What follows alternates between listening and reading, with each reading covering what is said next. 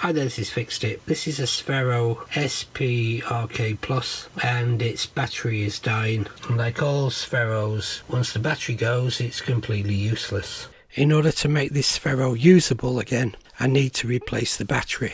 And to do that, I need to open up the Sphero. And this is how I do it. But before I go any further, I need to stress the fact that you should watch all of this video. It's not clickbait. There are significant problems I had while opening the Spheros. Problems that you'll come across yourself. I ended up damaging several Spheros in the process, so if you don't want to do the same, watch the video. I've been asked by a lot of people, what did I actually do to get in there? Basically, I took a small hammer and I heated up some polymorph in hot water and moulded it onto the head of the hammer to create a softer, round, smooth surface. Polymorph's a very tough plastic that melts at very low temperatures. It's cheap and easy to get hold of, and I'll put a link in the description where you can get it from. I use it for all kinds of jobs at the moment. It's really worthwhile having around the house, and this was particularly good for it.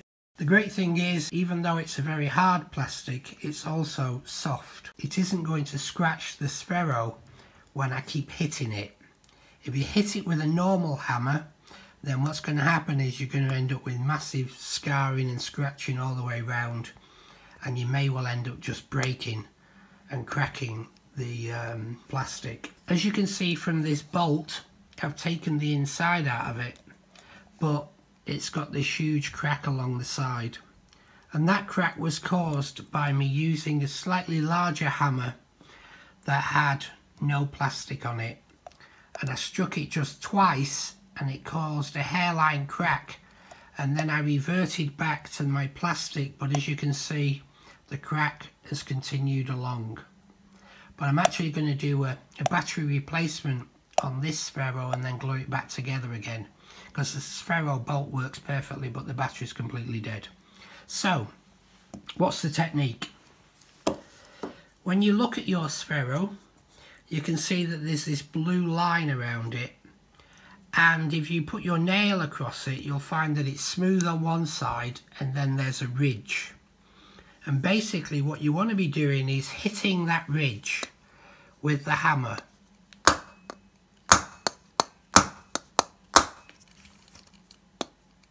And this is painful for me because I've got arthritis in my fingers, but I'm just showing you how to do it.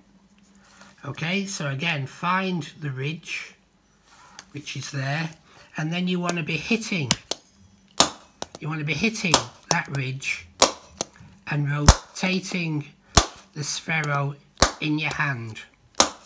And what will happen is, after you've been doing it for 5 or 10 minutes, or possibly more, just gentle but firm tapping, you'll hear a difference in tone, and what that difference tells you is that it's beginning to crack, and then you can concentrate on the area that's cracked. I'm not going to continue to do this for the next 15 minutes because it really does hurt my hands. Once you begin to get a difference in tone, what you then do is put the Sphero between your hands and push, and just gently move it around. Don't do it too hard. And what you're looking for is a gap forming between the blue line and the plastic ridge, and you'll get a gap appearing. Once you get that gap appearing, then you want to start working that gap a bit, and then pressing again, and then again working it round. If you're persistent, you can actually get the top off like this one and still have a ridge and have the two halves that can be glued back together.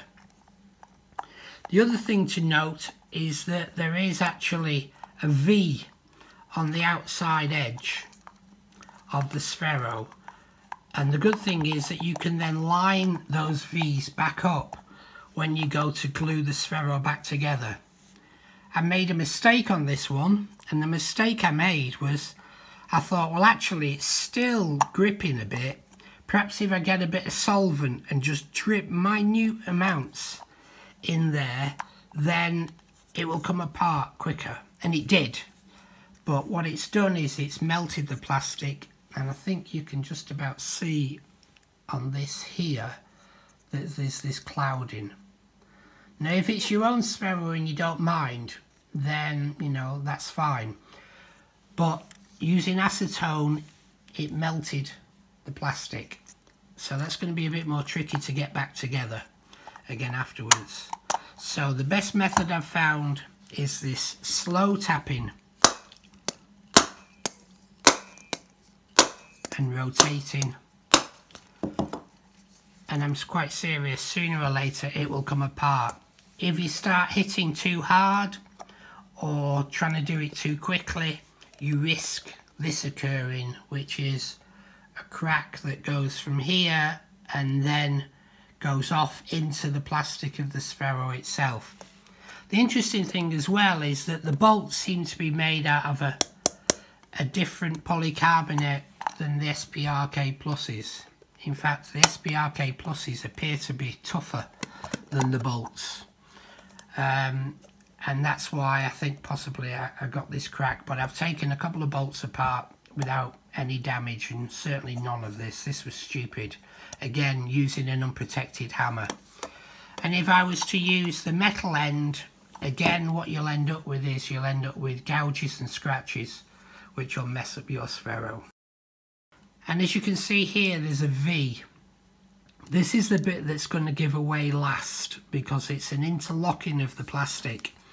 So when that eventually goes, it should come away in two halves. But you may get to the stage I was at with this, which is that you can open it wide enough in order to get this out. And I should have stuck to that, because then locking it back together would have been easier, rather than me deciding to see whether or not solvent would help. And I hope that helps. It's really quite difficult to do, in that it's going to take you, I reckon the first one I did took me about 20 minutes of hammering in order to get into it.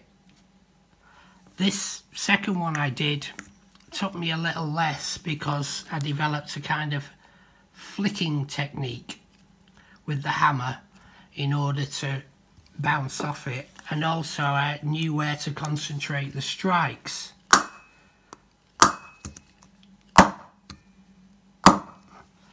You may also be tempted to put it down on a hard surface and belt it, but again, you risk the possibility of it just cracking around the sides.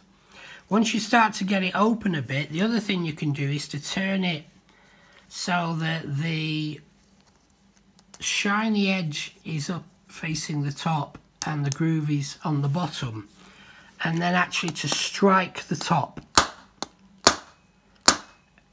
and keep doing that, and then go around the edge and then strike the top. The reason being is that because of this couple of millimeter gap here, what that will do is that will force the seam to take all the pressure from the hit.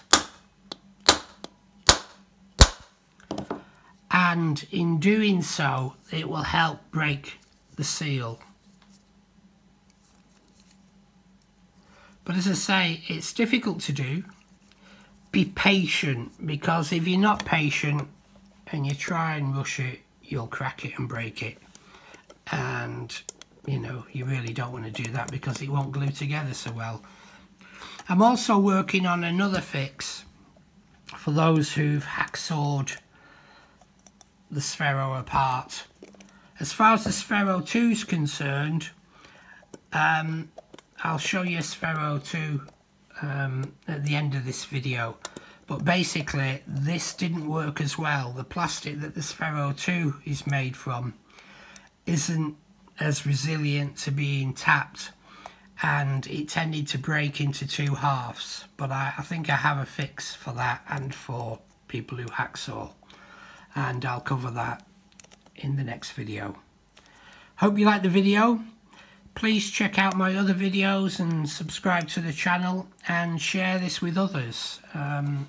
This can save you a huge amount of money. For the bolts, getting into the bolt and then replacing the battery in the bolt, you know, saves £160 plus bolt, or $170 bolt, for the sake of $20. Okay, thanks for watching, bye. So that's how I do it. You need to cover your hammer in some plastic. I recommend polymorph. It really does seem to work. Hasn't scratched any of these Sphero shells at all. They still look like new, other than obviously the crack. I'm not sure whether or not any harder plastic will have ended up scoring. And as you can see here, there's a V. This is the bit that's going to give away last, because it's an interlocking of the plastic. So when that eventually goes, it should come away in 2 halves. But you may get to the stage I was at with this, which is that you can open it wide enough in order to get this out. And I should have stuck to that, because then locking it back together would have been easier, rather than me deciding to see whether or not solvent would help.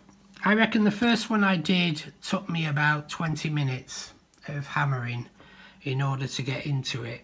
In part 2 I'll be giving you some additional tips and information on things like the Sphero 2. Hope you liked the video. Please subscribe to the channel and check out my other videos. Thanks for watching. Bye.